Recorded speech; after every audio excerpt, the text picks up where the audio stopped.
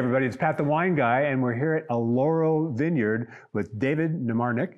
David is the proprietor, the owner. He's the man. You're the man at Alloro. David, thanks for having us out. Well, I'm delighted you're here. It's fun to have you here in the middle of harvest. So you must go into harvest with a little bit of anxiety or anticipation, or you're looking forward to it. You're nervous. What goes through your mind? Well said. All yes, those I think any wine grower, as we get close to harvest, you're looking at the weather, of course, every day, sometimes by the hour. And this particular harvest, we've had a very unsettled weather pattern. So it's really been hard to discern when, is it going to rain or isn't it going to rain? And given we've had a relatively more typical Oregon growing year where we haven't had excessive heat and a little slower maturing. So obviously letting that fruit hang on the vine is important to get the proper amount of maturity and getting the fruit to that perfect spot.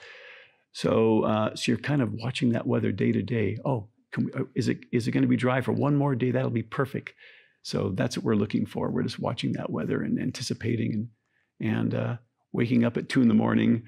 Do I hear raindrops on the roof? No, it's not raining. So we actually, so far this year, the harvest has really turned out to be good conditions. And this is a contrast to what, and at least in Oregon, what you faced for the past, 3, 4, 5 years? It's been, I don't want to say the harvests have been on automatic pilot, but you've had conditions where they weren't as challenging as they are here in 2019. That's true. Really, the last 5 years, we've had these nice warm summers where the fruit was ripening early. And so because of that, with earlier bud break and then a warm growing season, the fruit matured quicker. We didn't have the challenges of worrying about rain going into harvest. We kind of decided that, we'll pick when we need to pick because the weather isn't an issue. So it really made for very low stress harvests. To the wine drinker, you mentioned 5 warm harvests in a row, 5 warm vintages, I should say. And some people have gotten used to that style of Oregon Pinot Noir. Anticipate, what's 2019 Oregon Pinot Noir going to taste like? Boy, that's a great question. I always, what I love about growing Pinot Noir in Oregon particularly is that every vintage is going to reflect that year. It's kind of like a time capsule. It's a little snapshot in time. It's a particular place. It's a particular vineyard. There's particular people involved in managing that vineyard. And that's going to manifest itself in that bottle and, of course, the way the wine is made. So you're really collecting this time capsule of that particular vintage. And how boring would it be if every vintage was identical? I think this particular vintage is going to be, I'm very excited about it because we've had these ideal growing conditions during the year, relatively aside from the rains. We had some rains, but we had a mild growing season. And I think those temperate growing seasons more typical of Oregon, I guess you'd say. It really allows the fruit to gain a lot of complexity and retain natural acidity that really, I think, gives you the elegance and sophistication that Oregon Pinots are known for. There's a saying in the wine business that a wine grower, winemaker has maybe 30 or 40 shots at it. Yeah, that's exactly right. I've always am jealous of the guys that make beer and they can make a new batch every week. And we really get one shot at it. You get one shot to grow the grapes and you get one shot to make the wine. And I can honestly tell you when I'm walking up and down the blocks as we're getting closer to harvest, sometimes you second guess yourself. Did I manage that block the way I should have? Could I have done something different? One of our core values is, continuous improvement and innovation. And so always looking at, did I do the best job I could have done on that block?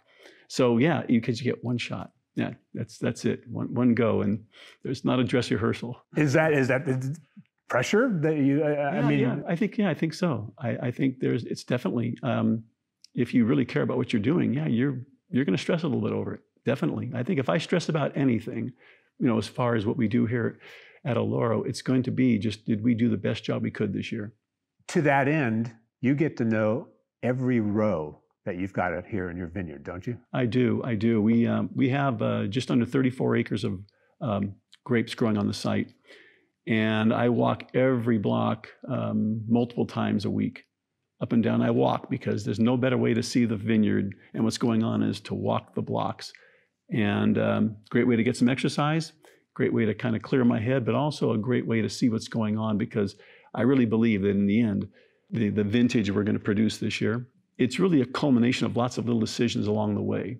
And I think that doing the right things at the right time is key to maximizing the success. And unless you're out there looking, it might be sometimes 1 or 2 days can make a big difference on doing something in the vineyard. So you walk those blocks and you look and you pay attention, and that's just what wine growing is all about, is being part of the whole process.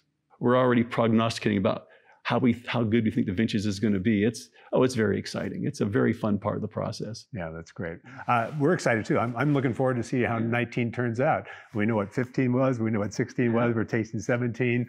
That final question: when will we know how 2019 turns out? When will we be able to drink the fruits of your labor? Yeah. Well, so the 19s will go into barrel this fall, and then we'll bottle those a year later. 11 months later, they'll go into bottle. And then we'll release those a year later, so really a couple of years down the road. So stay tuned, as they say. Exactly. We have 2 years to find out. Can't wait. That'll be great. David, thank you so much for your time. This is great. Alloro Vineyards, love coming out to this place. It's Pat the Wine Guy, everybody. Thanks for watching, and we'll see you next time.